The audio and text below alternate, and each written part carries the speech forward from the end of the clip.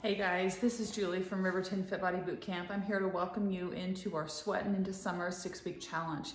I want to talk with you today about how we're tracking our foods. We are going to first start off tracking our foods from that meal plan that you have been given from your coach. That fits you into a certain calorie range, and those macronutrient percentages are going to be a higher protein, lower carb, moderate fat. This is to cut the fat quickly while preserving as much lean muscle mass as possible. What you're going to do is you're going to start off by logging your foods into MyFitnessPal. I recommend doing this at least 24 hours in advance.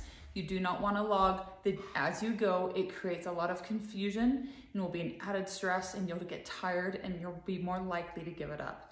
Log the night before at least, if not full 24 hours, to make your puzzle work. If you're following the meal plan directly, just follow everything there as it says.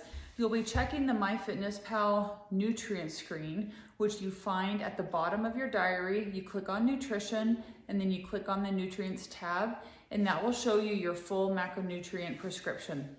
You will want to do this multiple times throughout the day to make sure your puzzles work. But if you do it the day before, then you're set. You know that you just need to eat off what you've put in.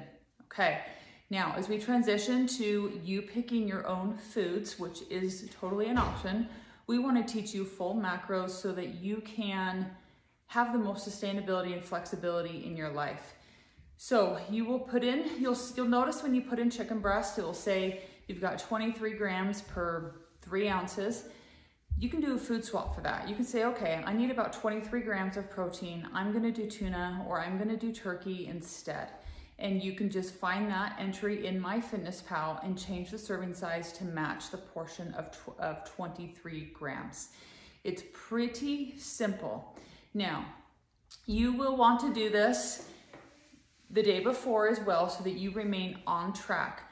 But you want to start learning what your macronutrient prescription is so that you can take full control and make your macros work. You still want to choose whole food sources, stay away from the processed foods, as much veggies as possible, being smart with our starchy carbs choices. As we go into the recipe book, you will see that they are already in MyFitnessPal. What you will do is you will choose which recipes you want to use. I recommend starting with just maybe the dinner plan, putting dinner in first and then putting in the rest of the day, because sometimes on those recipes, it may have more fat than one other plan, and that's great. This is where the flexibility comes in, but you just need to make adjustments in other areas. So as we're tracking the full macros, we're focusing on all of the proteins in a food, all of the carbs, and all of the fats.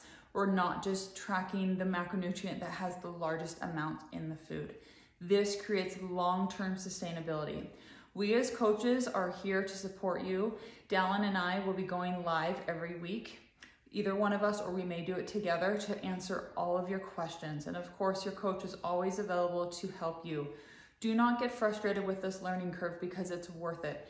It's what's going to help you create long-lasting results, and you'll be in control of your weight, okay? And it will allow you to work in a bowl of ice cream or that birthday cake when you want to. Not right now, not during these 6 weeks. We're going to hit it hard right now. All right? So stay focused, ask lots of questions, and let us help you. Good luck.